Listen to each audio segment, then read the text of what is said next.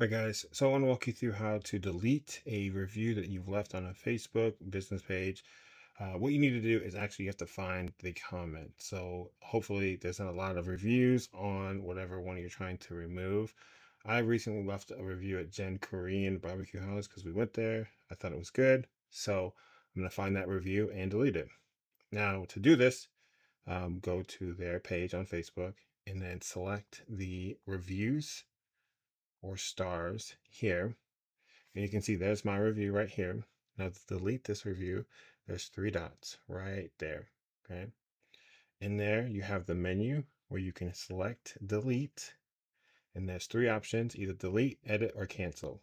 So if I hit delete, it's going to load for a second. And that review is now gone. And if I refresh this page, they're now showing one review instead of the two. So I'm just going to put this back. Oh, I have to write something. Don't want to write something right now. I'll come back and do it. But yeah, that is how you're going to delete a review on Facebook. So I hope this helps. If it does, like and subscribe. See you next time. Bye bye.